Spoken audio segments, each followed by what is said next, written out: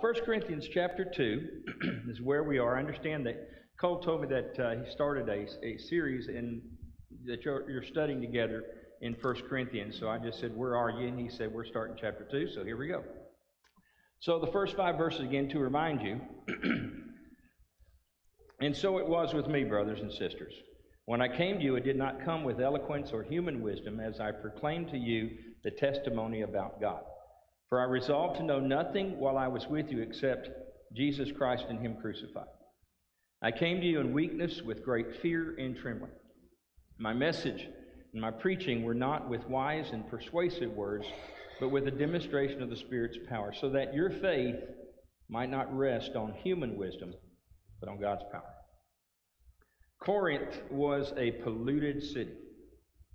It was full of every kind of worldly pleasure and vice. As a matter of fact, when Paul spent the year and a half that he spent there, he writes the letter of Romans to the church and the people in Romans. And so if you read Romans chapter 1, verses 18 through 36, you get an idea of what Corinth was like.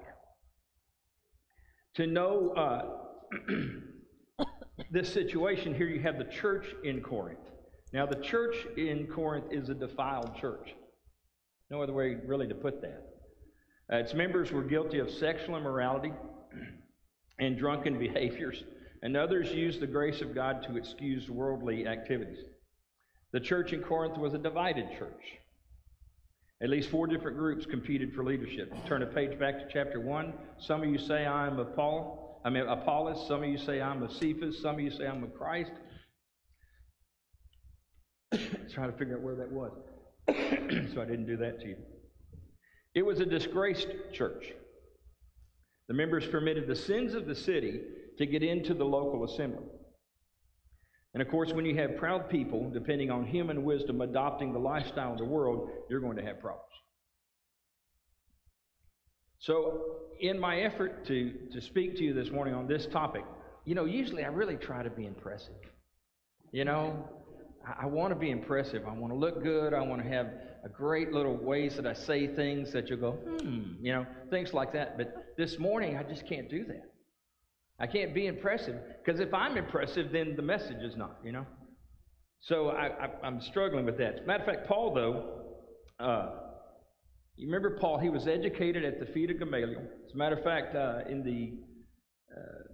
the researchers and those who are commentators, they say that it was preferred as a school of learning above Alexandria and Athens, where Paul was schooled. And Paul obviously was a learned man. We know that about him, right? As a matter of fact, you'll find in other locations, turn that slide if you will, he quoted Aratus. Now, Aratus was a Greek poet. If you're familiar with the Greek poets, Phenomena was his great work. He lived about 300 years before Paul, but in Acts chapter 17, verse 28, Paul quotes him. He says, "For in him we live and move and we have our being, as some of your own poets have said, we are his offspring." Next slide. And then he also quotes in Titus chapter 1 and verse 12, Epimenides, one of the Crete prophets. And he says, and now this is in your Bible. I don't know if you knew that these influences that Paul in his learning and his knowledge had reached into the scriptures, but he says, one of Crete's own prophets has said it. Cretans are always liars, evil brutes, and lazy gluttons. Okay? And this guy was a contemporary of Plato and Aristotle. And then if you turn to the next slide, Menander, he quotes him here in 1 Corinthians 15:33. Do not be misled, bad company corrupts good morals. Now, you thought that was just the Bible, but actually he's quoting another Greek philosopher. Actually, this guy's a poet, had 108 plays.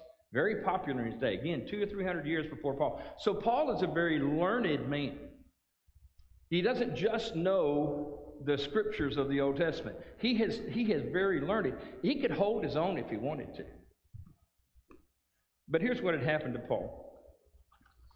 Paul had understood that he didn't cater to what his audience wanted. As a matter of fact, Barclay in his commentaries wrote that Corinth put a premium on the veneer and thin thinking. He already knew, and you know this from chapter 1, that Jews demand a what? Okay, we're going to have to work on this, you and me.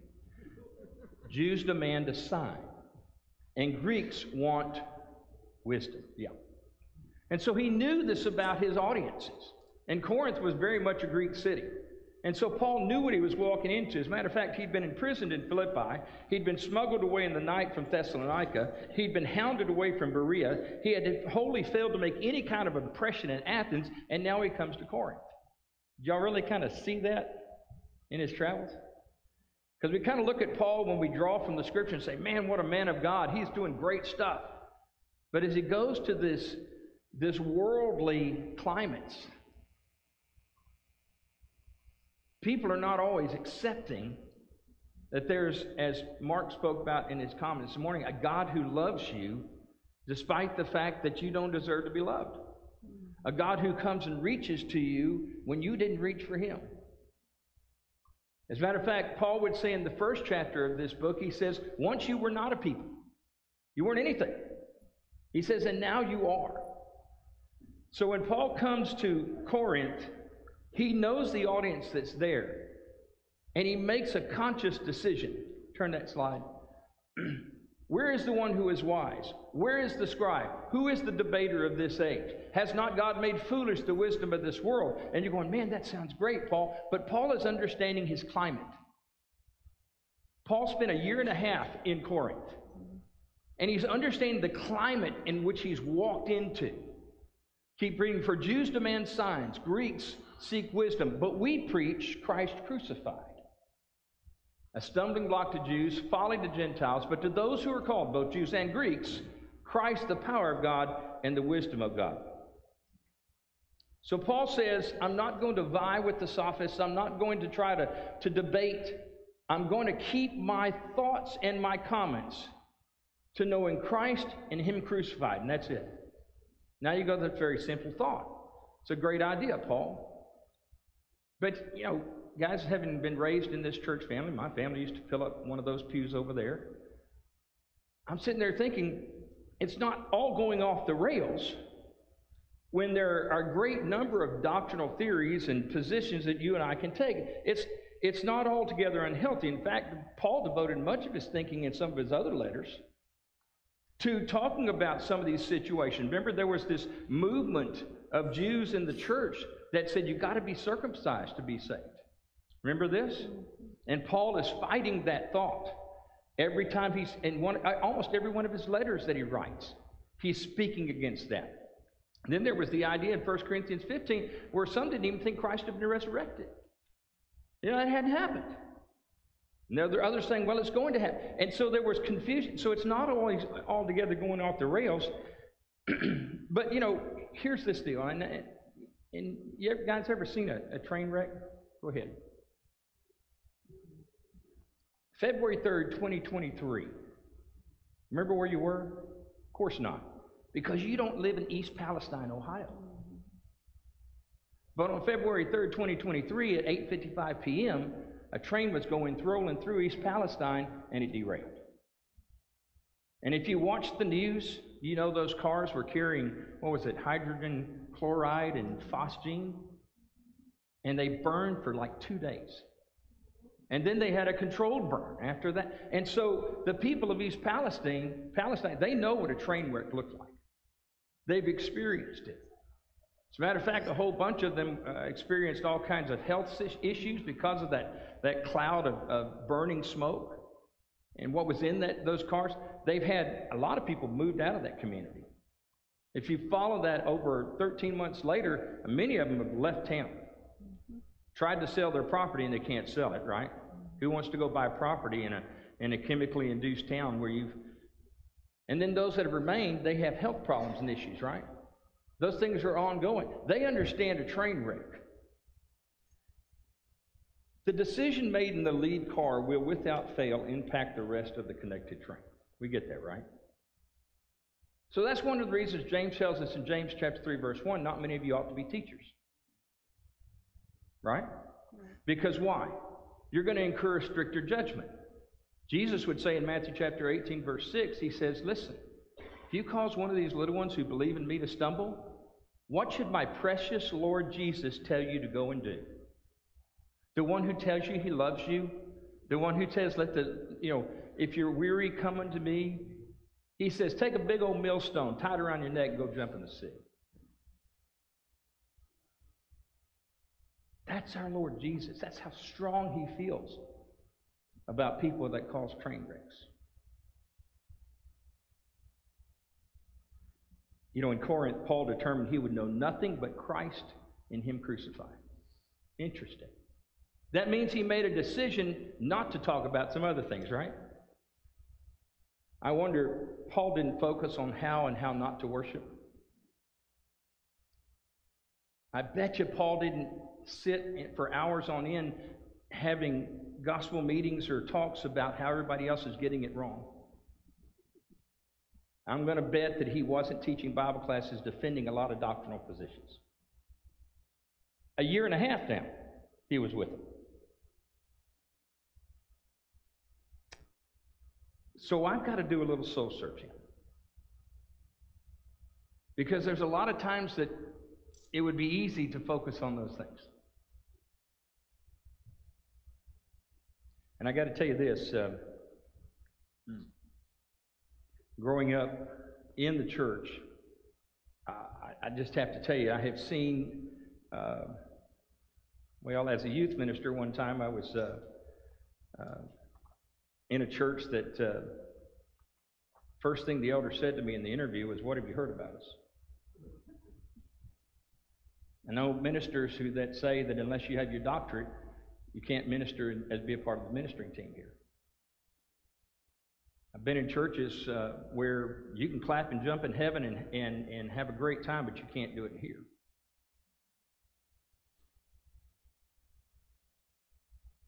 What's a train wreck look like in the church? Paul determined I would know nothing but Christ and him crucified.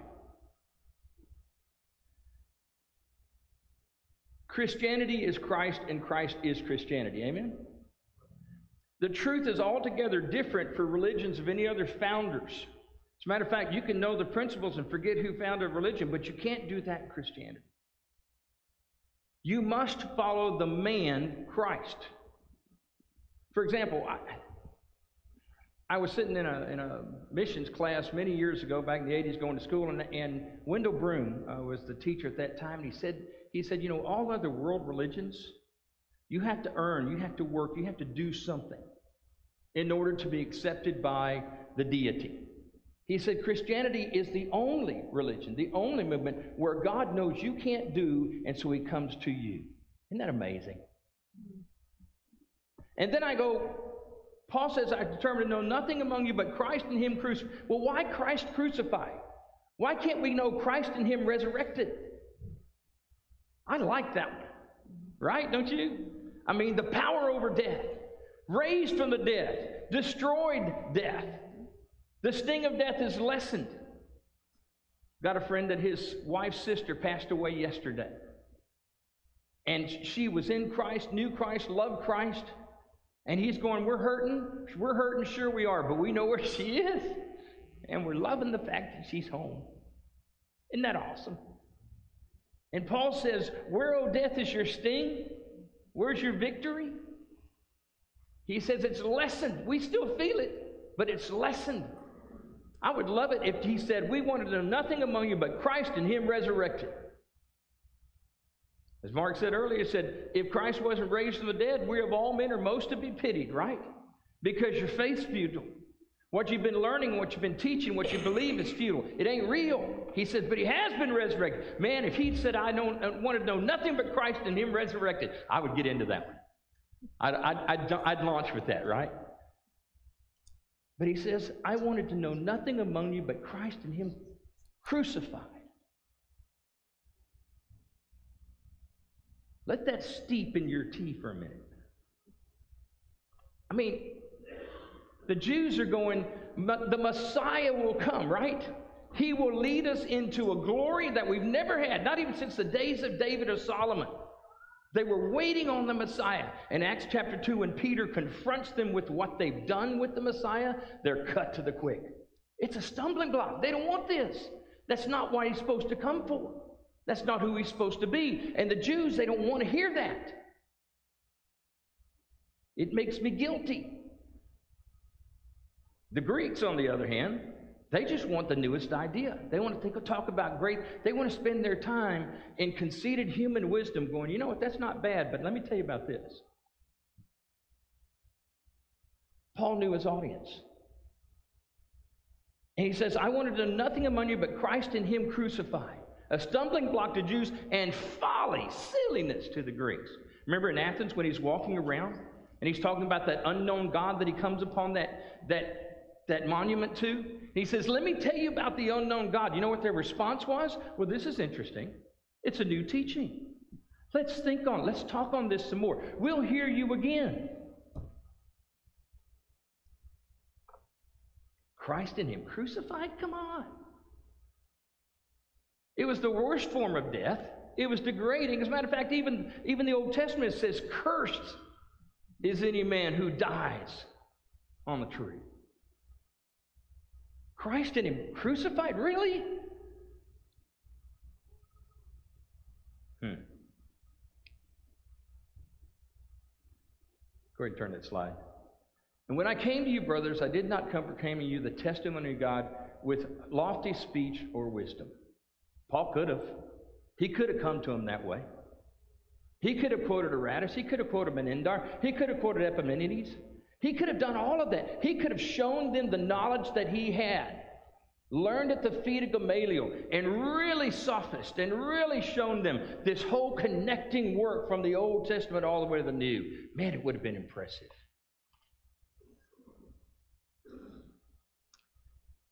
You know, but a preacher can get in the way of the gospel. You know? Can you hear me? A preacher can get in the way of the gospel instead of being a servant to it. There's a story that is around. There's a little girl, 3 or 4 year old, sitting in the pew, and a visiting preacher came one day, and he was shorter than the normal preacher. And they had a stained glass window with Jesus back behind the pulpit, and she tugged on Mama's arm. She said, Mama, where's the big man that keeps me from being able to see Jesus in the picture?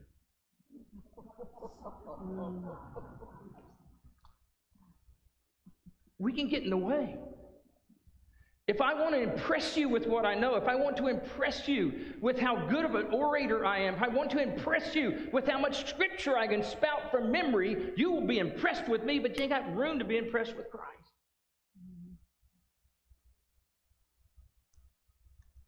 I didn't come to you to share lofty words.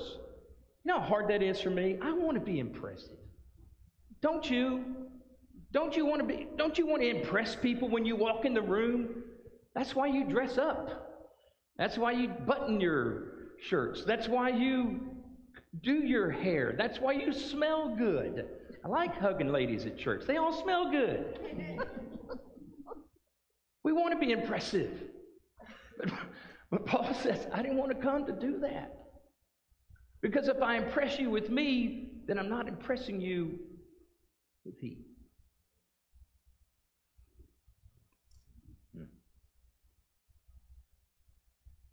Now, Paul's not rejecting preaching. I mean, you look at Acts 26, you got one of the most persuasive preaching moments with Agrippa that you find. So it's not that he's rejecting being persuasive. He just doesn't want you to be drawn to him. He wants you to be drawn to Christ.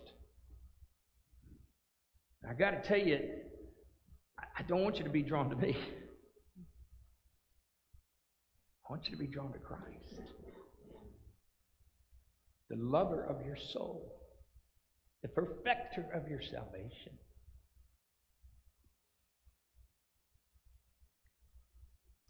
The Jew requires a sign. He wants to be impressed. He wants a visible sacrifice. He wants a priest.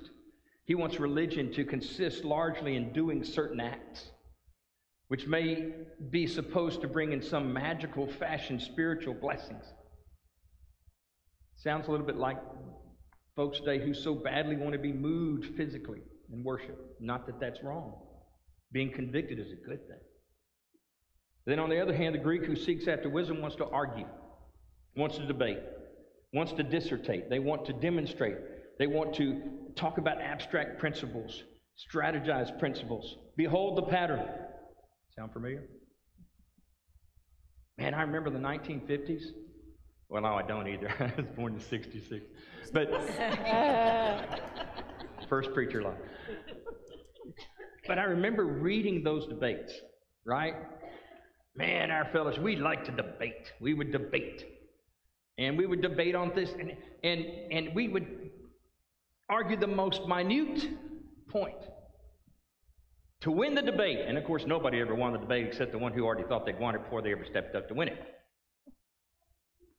And then I think, in my lifetime, we'll go to war over marriage, divorce, and remarriage. We'll go to war over instruments and worship. We'll go to war over, does the Holy Spirit still act and do spiritual, powerful, miraculous things to his people or not? We'll go to war over a number of things. The problem is that we quit talking about Jesus Christ and him crucified. And the people that would want to talk about, they left the building a long time ago. There are slick models of how to reach people and pull them in. Man, I can tell you, so turn that slide, I'm sorry. I can tell you, next one. There we go. I can tell you that in youth ministry, man, we would do all kinds of things to try to pull kids in, to get them. And I don't know that that's wrong so much as we got to get to the point of talking about Christ and not juggling knives or whatever, or chainsaws, just to go get the kids to look this way. And I wonder sometimes if we do that with each other. Because, see, what you draw them with is what you draw them to, yes? What I draw you with is what you're going to be drawn to. And if my human wisdom is what brought you to Christ, then can't human wisdom take you right out of it? So Paul, when he says, my speech, my message were not in plausible words of wisdom, but in demonstration of the Spirit's power, so that your faith may not rest on the wisdom of man, but in the power of God. Paul's not talking about walking in there and all of a sudden, like in Acts chapter 2 or Acts chapter 10, there's flames on top of his head and people are going, ooh, That's not what he's talking about doing here. He's talking about let the Spirit, let the power, the demonstration be in God's work. And let me be a herald.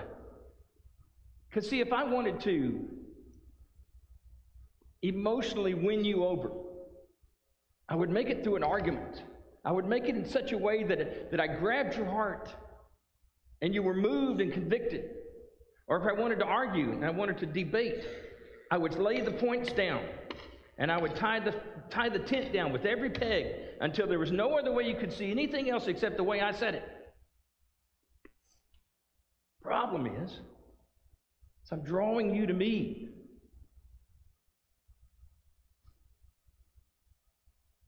It works, doesn't it?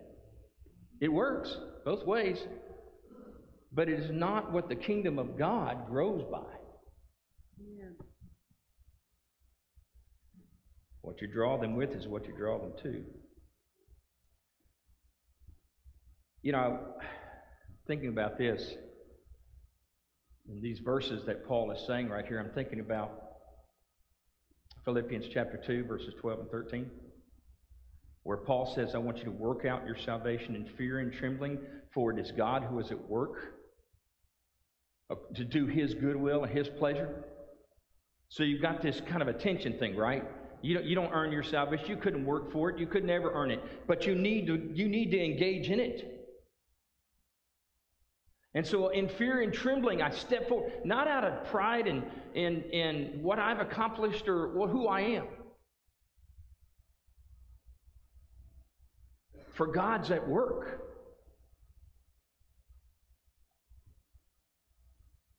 What would Paul say to you here if he was here this morning? I want you to know Christ. It's not about me, it's about Jesus. Follow him, expect to suffer for his cause and for his name's sake. Stand up and be counted. Don't be ashamed, and let people know who it is you follow. I think Paul would say all that. But then I think Paul would also say this. We're pretty messy. You know, we're pretty messy. Now, I don't want you to know my messes, you know. That's the last thing I want you to know is how messy I am and in what ways I've been messy. And the bad news is for me is some of you know me since my youth. So you know how messy I am. We don't want people to know our mess. But just for a second, understand this. Rephrasing what Paul says, I came to know nothing. I didn't want to speak about anything. I want you to know Christ and Him crucified. Why crucified, Paul? Because it's in the crucifixion that cleans up your mess. Only in the blood of Jesus Christ am I made clean. I love that picture in Revelation 5 where those people who are under the altar are going, how long, God? How long until you make things right and you avenge our blood? You take vengeance, you give us justice for the people who have killed us. And it says just a little while longer, and He gives them robes, and it's dipped in the blood of the Lamb, and it's beautifully white. I love that picture. Because the blood of Jesus cleanses us. And I don't think of blood as clean. I think of blood as red and ugly and dirty and anything but clean. Because we're messy. You think about how messy you are. I've got a friend of mine, James Glover, that's in the prison ministry there. He's now out. He's got 3 wives and six kids, and 3 baby mamas. And I've got another friend who his 7th grade daughter, now do the math, she's 13. She walks across the street the other night to retrieve him from sitting with all the guys, cousins, and everybody else that's doing meth, and takes him back home. 13-year-old daughter. We're messy.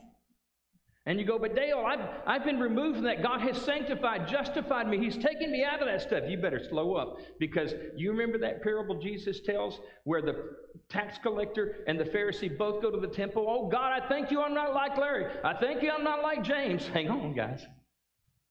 Who goes home justified? Because you're messy too.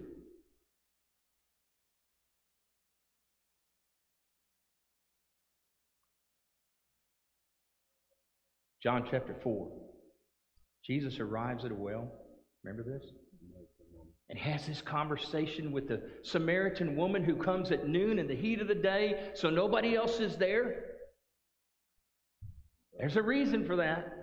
They go through this conversation. She avoids. He talks straight. She avoids. He talks straight. Finally, he says, go get your husband. And she goes, I ain't got a husband. He said, you're right. You've had 5, and the guy you're shacking up with now ain't your husband. John chapter 8, they capture a woman. And they throw her at Jesus' feet. Never mind the guys, and never mind they knew where to find her, right? And it's all a trap. And Jesus could have dealt with every bit of that, but He doesn't. And He says, looks at her, and of course, you who are without sin, throw the first stone. Everybody starts to leave, and finally He says to her, the most important part of the story, woman, where are your accusers?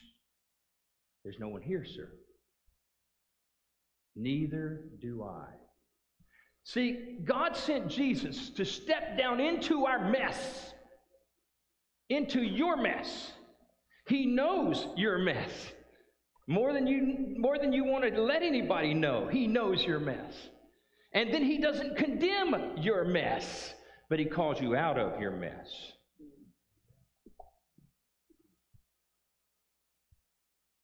Luke chapter 22, Peter's a sword-slinging guy. He wasn't aiming for Malchus's ear, but that's what he connects with. And Jesus says, enough! Picks it up, puts it back. He doesn't join our mess. See, God's not messy. He's perfect. And He will not allow mess into His presence. So how do you fix that? When you and I are messy, you send a Savior whose blood is perfect.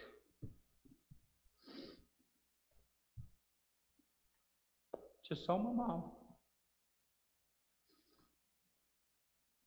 You send a Savior whose blood is perfect into your mess. God knows your mess. He doesn't condemn your mess. And He says, don't stay in that mess. He calls you out of that mess. This morning, Paul says, I didn't want to know anything among you but Christ and Him crucified. Why crucified, Paul?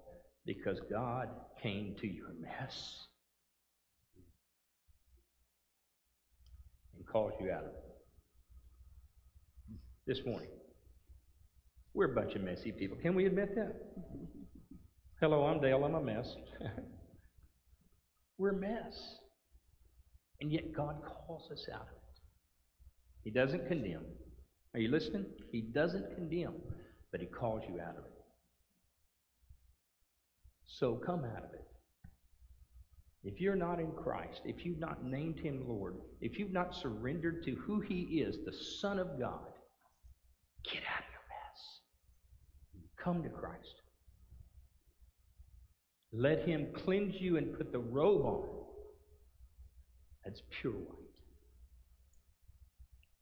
Now, I've got to say something to you Christians.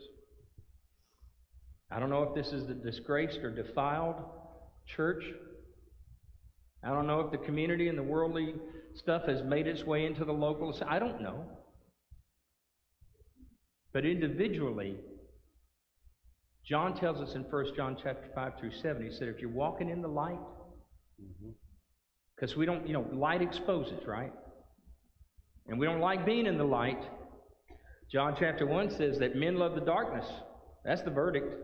They don't like being in the light because it exposes us. Shows things we don't want. Shows the mess. But John says in 1 John 1, he says, if you're walking in the light, He's in that light. Then the blood of Jesus continually does what? Cleanses us from all sin. Beloved, sister in Christ, brother in Christ, if you're not walking in the light, God will continually cleanse that mess. Give yourself to Him, submit to Him, and walk in the light. I don't want to know anything among you but Christ and Him crucified. This morning, live with that mantra. Let God have your mess. Let's stand together and sing.